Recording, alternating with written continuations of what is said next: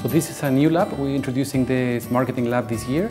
And this is because we've seen a growing demand of students going for marketing. This is a space of learning for students, and it's about a group of advanced courses in marketing. So they will face lots of different courses. They can choose among them.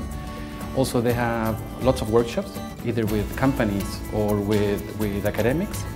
And it is finished with a trek.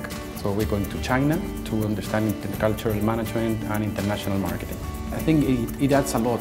I mean, it adds a lot in terms of students interested in joining marketing practice. One of the things that we see in marketing is a lot of people are coming from different areas. They get the MBA to switch their careers. So this is a way of adding to their CV saying we are specialized in marketing. So those people that are interested in changing careers, for them it's relevant.